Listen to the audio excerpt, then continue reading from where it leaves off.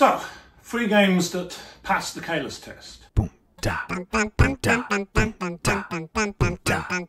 You may be wondering, what exactly is the Caylus test? Well, by Caylus, of course, I'm referring to this. A game that came out in the mid-2000s and got a huge amount of interest when it came out. Shot rapidly up the Board Game Geek table. People thought it might even achieve the impossible and knock Puerto Rico off the #1 spot. It didn't quite do that, but what it did do was influence games considerably. And that was because it was the first popular game to use a worker placement mechanism. Now, it wasn't the very first game to use worker placement, and there's various arguments about who was the first game to use worker placement, but it was the first game that got a lot of popularity. Now, I played Caylus pretty much when it first came out, so it was the first game I played that used worker placement. And since then, I have played many games that have used worker placement mechanism. And every time I play a game that uses worker placement, there's always this little voice in the back of my head saying, "Wouldn't you rather be playing Caylus? Playing Caylus? Playing Caylus?" And that's the Caylus test.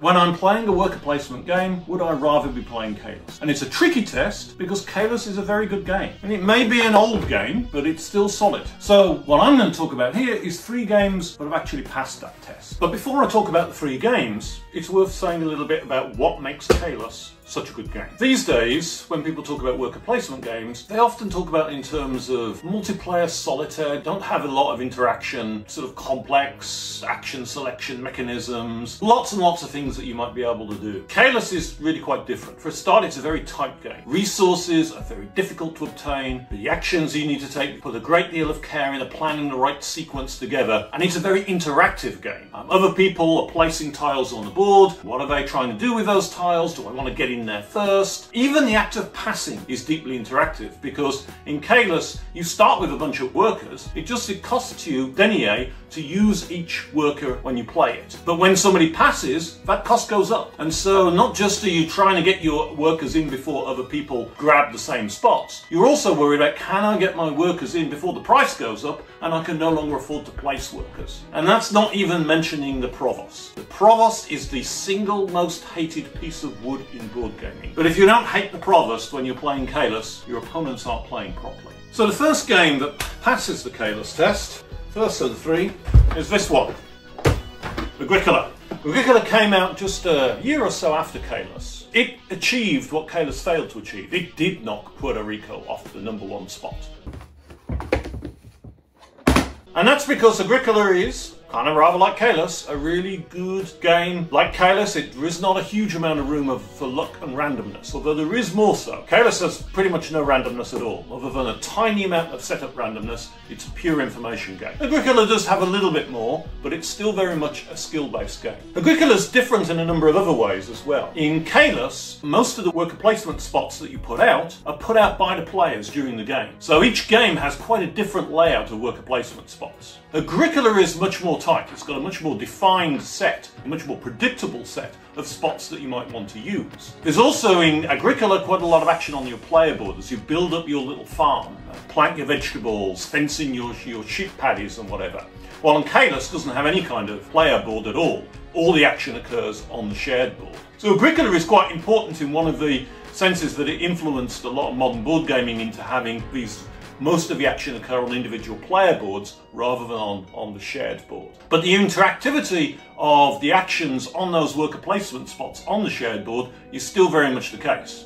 There's a lot of replanning you have to do when you try to decide which actions you want to take, which actions then get blocked by other players, how you're going to react to them. Another big difference with Agricola, you start with only 2 workers, which is not enough to be able to do what you want to do. The most important thing you have to do in Agricola is plan to get more workers. Family growth. A few rounds into the game, you've got to make enough room in your farm to be able to accommodate the 3rd worker, and then go for that action spot. Getting more workers is a crucial part of Agricola because it allows you to do more, and it also scores a lot of points. That's quite different to Caylus, where you have all the workers you ever need, you just don't have enough money to pay them. This is a very early version of Agricola, if you might recognise it. In fact, it's so early that my sheep are actually these cubes.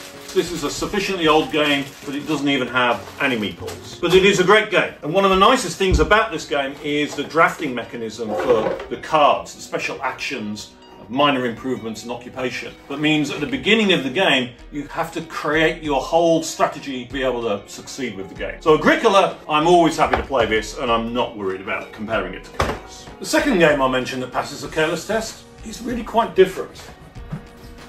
Viticulture. I see this as really quite a different game to Agricola because of the fact that Agricola, like Caylus, is a very skillful, intense game. Viticulture is much more relaxed. There's a lot more randomness involved. Pulling cards has a lot to do with how things will work out. There isn't the same intensity over the action selection spots. Each of the worker placement spots has a number of slots available. Blocking does happen, but it's much rarer. And you also got the one special worker, the grande worker, which can completely ignore all of the worker placement blocking rules, allowing you to carry out at least one action that you really need to do. So there's a lot less intensity, a lot less room for that tearing your hair out sense of, can I get the actions that I need to get in order to play? And so Viticulture is really a game for a different mood. One of the things about comparing games is that you have to compare them in context. There are many contexts which I would never want to pick Viticulture over Caylus. It depends on who I'm playing with and what our mood is. I know people who I like gaming with who never want to play a game as intense as Caylus and Agricola,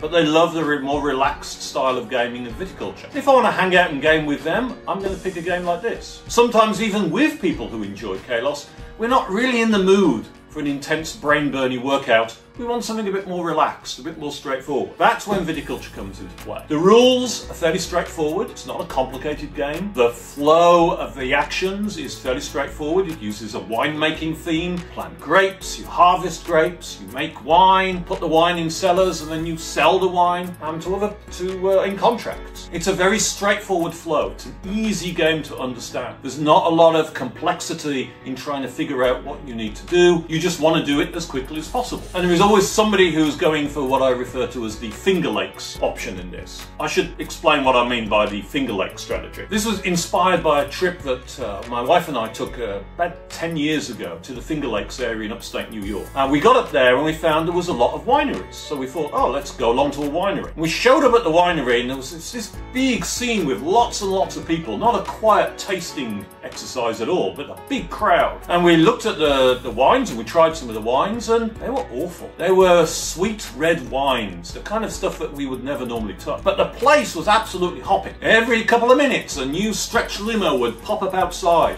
and a bunch of students would sort of stagger out of the stretch limo and go in and party at the place. So the Finger Lakes, to me, means not so much wine that you want to drink, but a party location. And that's a strategy in Viticulture. You don't really make very much wine. You just set up your tasting room and score victory points from all sorts of different ways that have nothing to do with making wine at all. But if you execute that strategy, you can win because you can get to the point thresholds faster than anybody else before they get their winemaking engines going. So that's the thing with Viticulture. The aim of the game is supposedly to make wine, but you've got to do it quickly enough that you can get there before the party animals. But all in all, that's part of what makes the game so much fun. There's various different things that you can do. It's not super stressful. It's a much more relaxed game. A good game to play, in fact, while drinking wine. And drinking wine while playing a nice board game is one of the great pleasures of life. So that's 2 of the 3 games that passed the Caylus test. For the third game, I really have to think about the number 3, because this is a game that makes a lot about the number 3. It's in the title.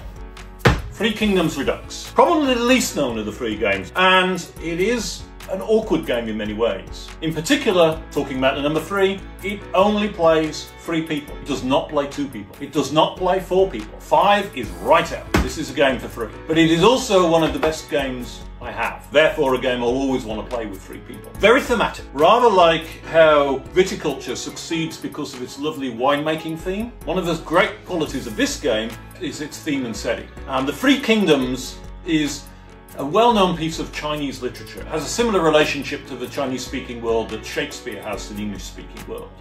The Romance of the 3 Kingdoms is just a classic book.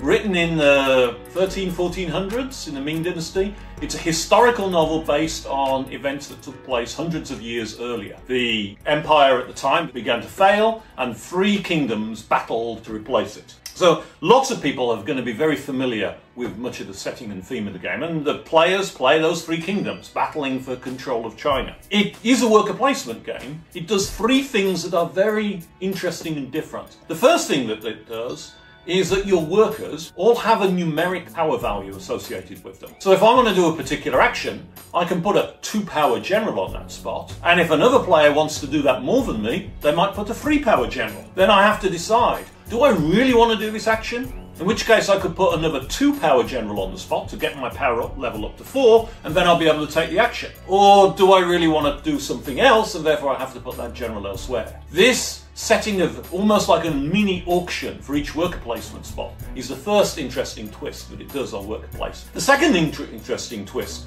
that it takes is that these generals are not just anonymous pieces of wood. They are characters in their own right. They are actually all named characters from the Romance of the Three Kingdoms. When I say they have a power value, they actually have 2 power values. One for military spots and one for administrative spots. So you have to decide which mix of military and administrative work that you want to do in your round. On top of that, each general has a special power, something that connects to their role in the story of the Romance of the Three Kingdoms. So as you look at your set of generals, you're thinking, how do I best combine these generals in order to do what I want to do? And each time you play, this decision is going to be quite different. You have quite a large set of generals that you could take from, but you'll only use a few of them in each game. So every time you play the Romance of the Three Kingdoms, you get your hand of generals. You've got to decide which ones can I combine in a way that will work for me. The fact that you have your workers be very individual and different is the second interesting variation on worker placement that this game has. And then the final one has to do with this gaining workers. I mentioned in Agricola how gaining new workers, family growth, was such an important part of the game. It's also important in viticulture. Training new workers is one of the first things that you try to do so that you can get more worker placement spots. In Three Kingdoms, you actually lose workers during the game. One of the things that you want to do in Three Kingdoms is effectively station your armies in provinces, because stationing an army will gain you a lot of victory points. But in order to station an army, you have to send a general to lead that army, losing your worker. So you're faced with this decision. Do I want to get the victory points from stationing an army, or do I want to retain the general so that I can do more in the next round? That choice of whether to lose a worker or not is the third interesting factor that makes Three Kingdoms such a good game. It is a tricky game to get to the table. It's a heavy game. The rules are quite complex, and the strategy is definitely quite complex. And you can only play it with 3. Did I mention? This is a free play game only. But it is a really worthwhile one. But here's the third game that passes the Caylus test for me.